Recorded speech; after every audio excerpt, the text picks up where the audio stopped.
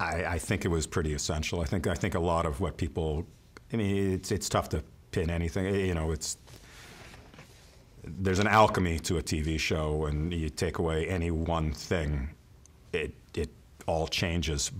That's not to say that one, but it could be, there's 8 different one things that you take out and you lose everything. And humor was certainly one of them, and Hugh was so good at that. But first of all, it's what I like doing. I started with Due South, which had a sense of humor. All my shows I've tried to bring a sense of humor. And Hugh was fantastic, number one, because he can deliver a joke. He has a huge amount of experience, but also he never felt, certain actors who don't have a lot of experience with that will feel, ooh, it's the funny time. And certain directors will feel that way too.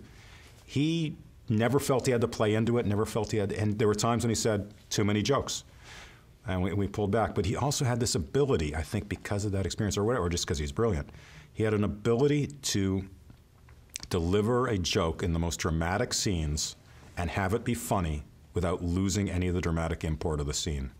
There was something amazing that it just freed us up as writers to write anything, like not anything, but largely just about, or just in the middle of some scene where he's talking to somebody about how they're dying or whatever, he makes a joke, and yet those eyes or whatever, we still realize the import of the scene.